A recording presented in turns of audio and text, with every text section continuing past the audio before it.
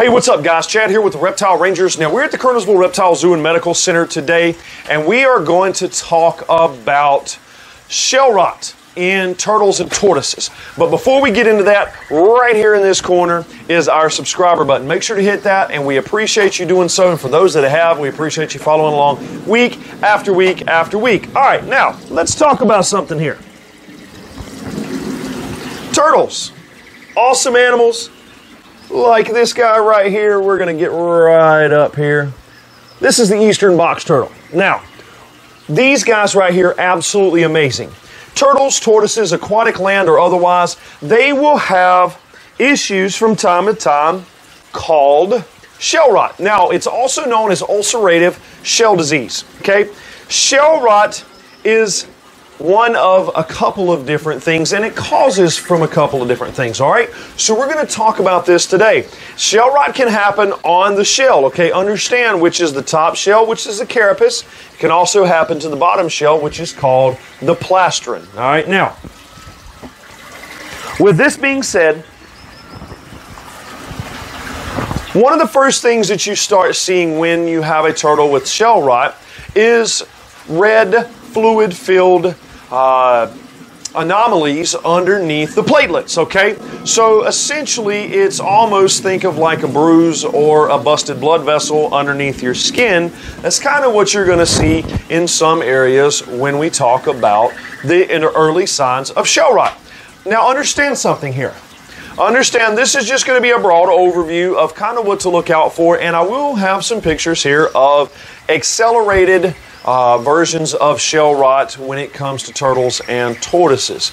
But understand this. The causes, typically speaking, for shell rot that happens inside of a turtle or a tortoise is generally from either a cracked shell or from abrasions, meaning scrapes, scratches, cuts, or whatever, from debris, maybe inside of the habitat, or from another turtle or tortoise. Now let's break this down for just a minute. What I mean by this is, let's say you have your aquatic turtle, a red-eared slider, a painted turtle, a diamondback terrapin, I mean any number of aquatic turtles, the oriental golden thread, okay? So any number of aquatic turtles. Even the snapping turtle, soft shell, or the African side net can fall into this category as well. Let's say inside of the water, they are trying to mate, or one bites at another one. Or you have items like rocks and things like that, like natural items inside of their habitat. They bump up against it hard enough and it creates a scratch or an abrasion on the shell. It can lead to a bacterial or fungal infection, which then in turn turns into ulcerative shell disease or shell rot, okay? Same thing applies with your turtles, your land turtles and tortoises.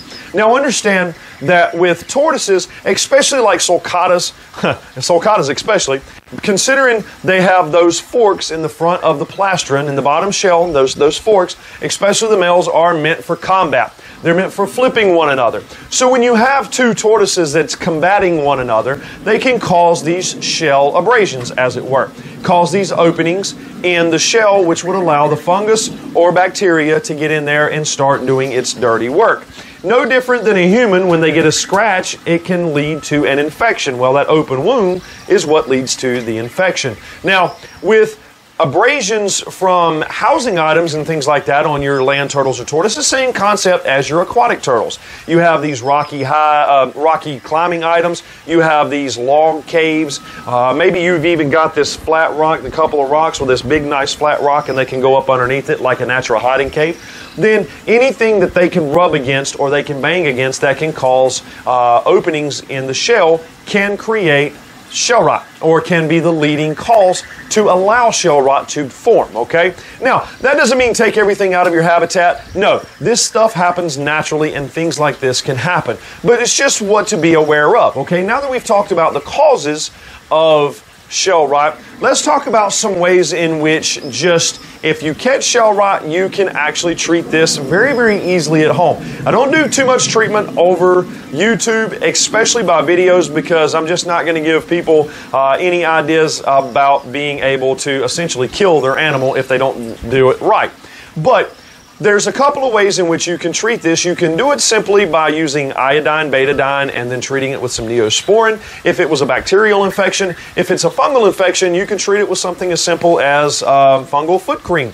Works great. Now, typically speaking, in most aspects, a vet or a doctor a doctor of veterinary medicine or somebody that's inside of the reptilian medical field like us, we would typically go to SSD cream.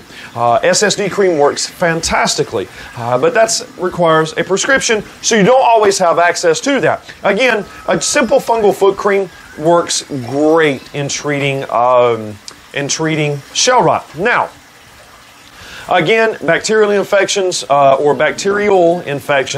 can be treated with the simple peroxide or the iodine betadine, which acts like an antiseptic, and then Neosporin or Betaricin wound care treatment or antibiotic ointment. There's several different things in which you can utilize there. Now, again, this is just kind of a broad overview of this right here, which is shell rot, and of course all the pictures that you've seen me put up before of shell rot throughout the rest of this video. This is just a broad overview in what to look out for, because especially with wild turtles, a lot of people are already calling us, hey, I found this turtle in the wild, or I found this turtle in the road, or I found this in my grass, or it was in my driveway, whatever the case may be, from snapping turtles to box turtles to whatever.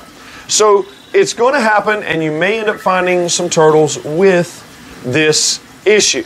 So feel free to get in touch with us, get in touch with a rehabber or a medical facility close to you. If you have any questions, we're happy to be able to help you guys out at any time at all. So our information will be in the description below for those that need to get in touch with us on questions about medical issues, whether it's shell rot or anything else that we've had inside of the videos before, anything that we filmed on thus far. For those that have questions or they want us to film on different topics, please feel free to write us in. A lot of people are, and we're trying to catch up with all these videos as fast as we can. But this is Chad again. This is ulcerative shell disease, also known as shell rot in turtles and tortoises. This is the Kernersville Reptile Zoo and Medical Center. We are the Reptile Rangers. We appreciate you following along week after week after week. Make sure to hit the subscribe button, the like button, make sure to hit the bell for notifications, and we appreciate you following along with us video after video. We'll either see you here at the zoo, or we'll see you on the next episode. Later.